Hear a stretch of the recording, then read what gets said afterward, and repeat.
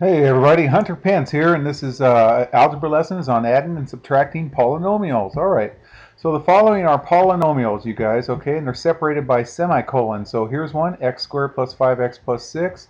Here's another one, 2x to the fourth minus x cubed plus 5x squared minus 3x minus 1.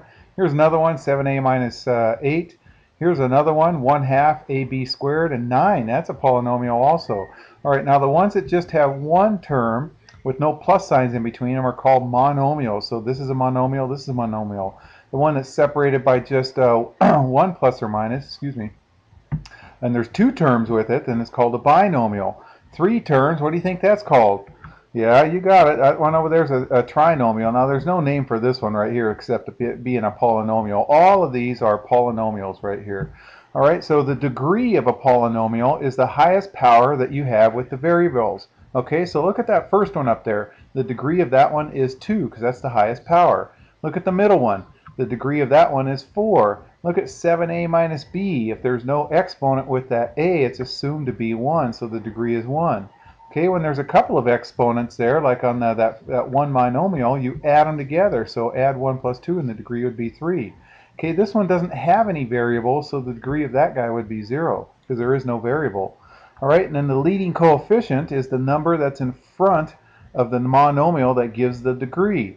Okay, so the leading coefficient over there is 1. If there's no number there, it's understood to be a 1. The leading coefficient of this guy is 2. Okay, the leading coefficient of this guy is 7. And then the leading coefficient of the other one is a half, and then 9 is called a constant because it doesn't have any variables with it. Okay, so there's no degree, so it's just called a constant then. All right, so write this polynomial. It's called descending order, which means the exponents decrease from left to right. And then after you write it in descending order, then identify its degree and the leading coefficient. Okay, so look at all those, and the biggest power I see is this 5b to the fourth. Actually, it's negative 5b to the fourth. And then there's no number, there's no sign in front, so it's considered to be a plus. So plus 3b squared plus, plus 3b cubed. Here's plus b squared minus 2b plus 1. Okay, so there it is in descending order, and the degree right there is 4, and the leading coefficient is at negative 5 right there. Okay, so it's not all that easy, but it's pretty close. This lesson is pretty easy. Find the sum or difference. Okay, here we go. We're adding a couple of polynomials together. All right, when there's just a plus sign in between them, you can just drop those parentheses right there. And then, like monomials, you guys have the same powers. So I color-coded them. You see how these guys have an x squared, okay? You see how the blueies have an x cubed right there? All right, and there's nothing that can match up with this x right here, and there's nothing that can match up with the constant, so those are in different colors right there. All right, so you can combine like terms. So you have negative 2x squared plus 3x squared. You have a positive 1x squared. Okay, there's my 3x. Oh, yeah. Okay. And then I thought I missed something there. And then there's my minus 12 right there. Okay, so there it is, all simplified right there. And it's not asking, but the degree of this guy is actually the degree started with it being 3 right there. Okay.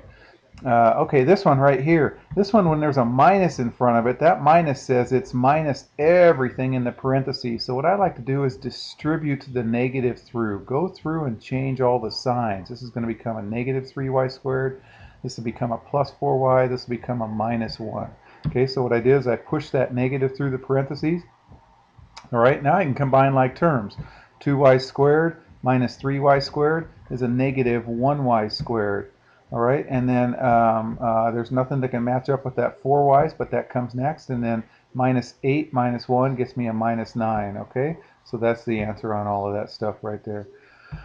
All right, so, whoops, that's for my classes right there. Okay, well, you guys can see that if you're in my class. All right, take care, everybody.